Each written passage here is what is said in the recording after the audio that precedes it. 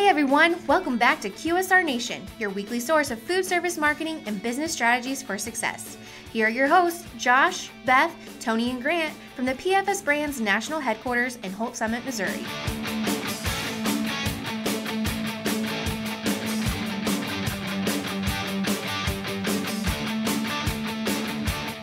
Hey everybody, welcome back to QSR Nation. As always, we have Josh, Beth, Tony, and Grant here from the PFS Brands National Headquarters in Holt Summit, Missouri to talk about food service marketing and business strategies for success.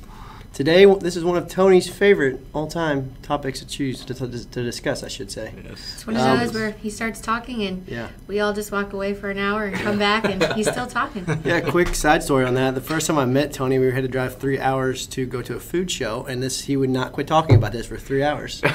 But think of how better your life was after that. You're smarter now, right? You shed you shed so many tears that day. And what we're talking about is value proposition. This goes for both consumers and potential franchisees. Correct, Tony? Exactly. You know, when a consumer decides, whether it's to go in for food or a product, they have lots of choices. And for some consumers, the price point is going to be what's going to drive them, into your location. For many, it's going to be the overall experience and the value that they feel they're getting for their hard-earned cash. So that's why I really am a strong believer in the value proposition for both consumers and then, of course, as choosing a franchise. As a consumer, I'm looking for what's going to be the best bang for my buck, but not just necessarily, in the quantity of food I'm going to have, et cetera. But what's my experience going to be like? Are there going to be clean tables inside when I sit down? They're going to get my order fast because my time is probably more important than my money because that's how I make my money is with my time. So I look at all those things in that aspect of what's going to bring it through, and then the appreciation factor. Do I feel like after I've exchanged my money for their goods that they actually were happy I came in, thanked me, make me want to have that great experience so I could come back again. So that's all part of building the value proposition package. Oh, I was going to let one of you segue, but you're just like, no, just keep talking, huh?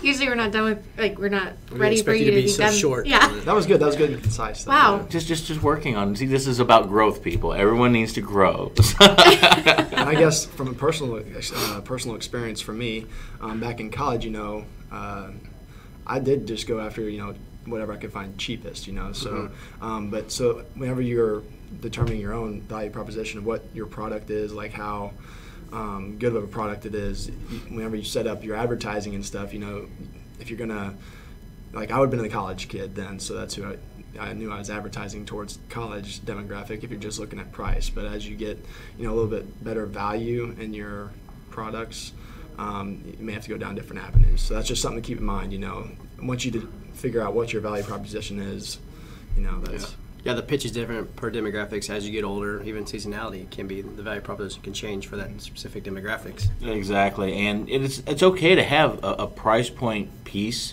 as part of your mix, because that way you're not alienating that consumer, whether it's tight budget, slim budget, to just someone like me just doesn't like to spend money, or someone who's just, like, say, on that college budget, for instance, that ramen noodles and peanut butter life.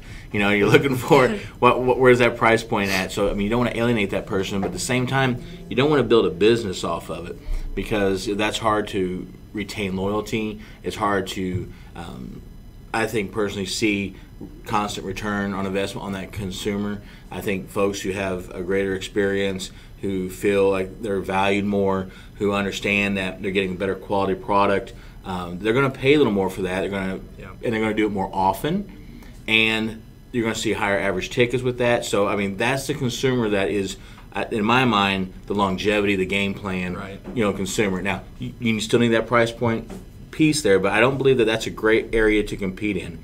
I'm talking about retailers.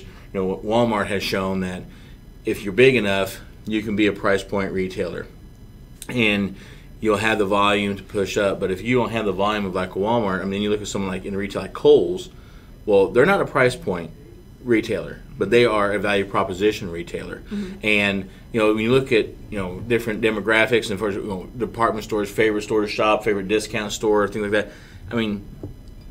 Target always outranks. Kohl's always outranks. And the reason why is because folks feel that they're just getting a better experience overall. The value proposition is better. But for the price point consumer, a place like Walmart, is a driver for them. So you have those things. Same way in the food service industry. You've got certain QSRs have got great deals. I think there's a lot of them right now that have really honed in on that price point piece, but to show the value. I mean, Wendy's is one of my favorite examples they've done with their 4 for $4. You've got a great selection of sandwiches out there to go with the 4-piece nugget, the fry, and the drink. And I'll send the bill for that plug later. But that's a great way to have both a price point and a value piece there, because like if we go there as a family, my kids might grab that, but I mean I'm always looking at the premium sandwiches because I like, I'm a Baconator guy, man. I like that thing.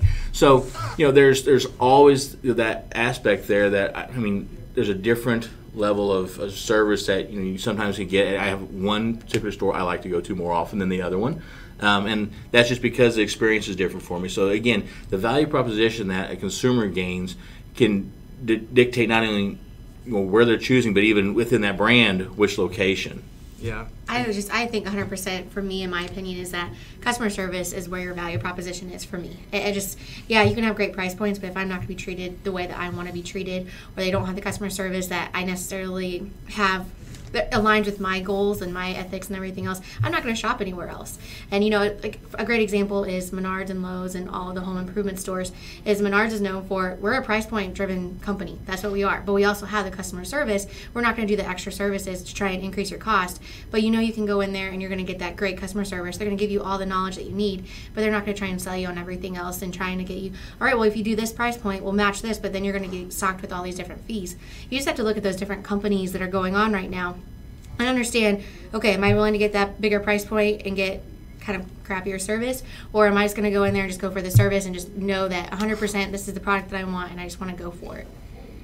I'll tell you what, there's something also about Menards, just not to give them another plug. But I love Menards. I'm excited. I had some of the best ribs I've ever had. They're from Menards, and they're in the frozen food section back there. Wow. Amazing. Hey, I'm a shopper there too. I love that place. Sorry, Lowe's. I mean, their little jingle gets me every time. I swear, I'm shopping in there. I'm like, just say a thing. Oh wait, stop! Don't do it, man. But good job, Menards. We would also appreciate.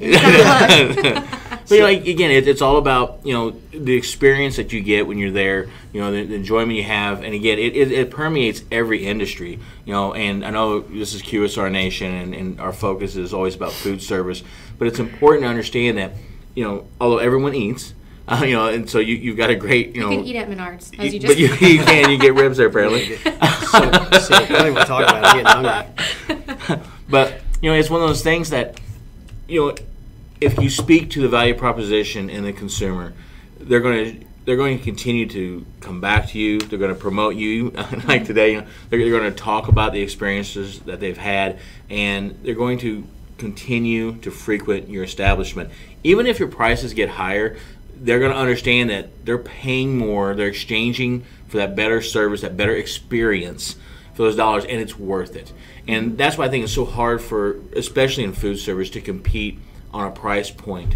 You've really got to have that experiential piece down. There has to be that great customer service, that smile, that thank you, that appreciation for the consumer, that cleanliness. And in our Champ X program, we talk about those 6 basic steps to running an efficient and profitable program, but it's all based around basics. Mm-hmm. Do the things that you know to do right, and they'll increase your value, and then other things will follow. And if you lose to a customer on a price point, they probably weren't going to be a long-term customer. Anyway. It really boils down to your business model. Obviously. Exactly. So this also goes for if you're looking to open a potential food service program. If you want to start a franchise of something, look at the value proposition that a prospective vendor was going to offer you. Yeah. Oh, exactly. Support along the way versus kind of a set it and forget it mentality. Making sure that you're investing a lot of money. You could be anywhere from $30,000 to $300,000 or $500,000 or $750,000, depending on whatever model you're looking at.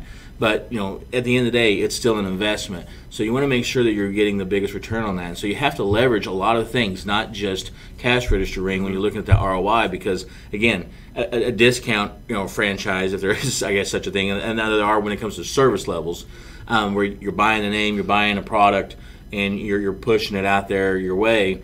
You may or may not be as efficient as one that has full servicing behind it, full support, ongoing continuous, education, ongoing continuous training, all those things that help establish that value proposition with that franchise, and make sure that you have a long-term investment of ongoing support. It creates a great experience for you as a franchisee so that you can then pass on that same great experiential opportunity to your consumers.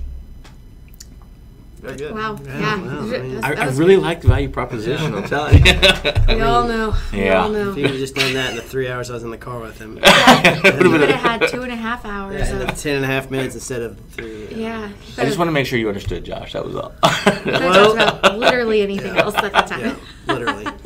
As we can see, Tony's very passionate about this. So if you have any questions, reach out to us at QSR Nation at pfsbrands.com. Subscribe to the podcast at pfsbrands.com/QSR Nation. Anything else you guys want to add? Besides Tony, he's already said. Don't get him started again, right? Just definitely look for that support aspect of any type of a company when you're a franchisor trying to look for something. That support's 100% what you're going to be needing for the next several years. Yep, the value is what keeps people coming back, basically. So. Well said, Grant. Okay, everybody, for Josh, Beth, Tony, and Grant, we'll talk to you next week. Today's episode is brought to you by Blue Taco. It's the franchise your location needs for simply Southwest goodness. Visit our website at thebluetaco.com. And remember, it's BLU.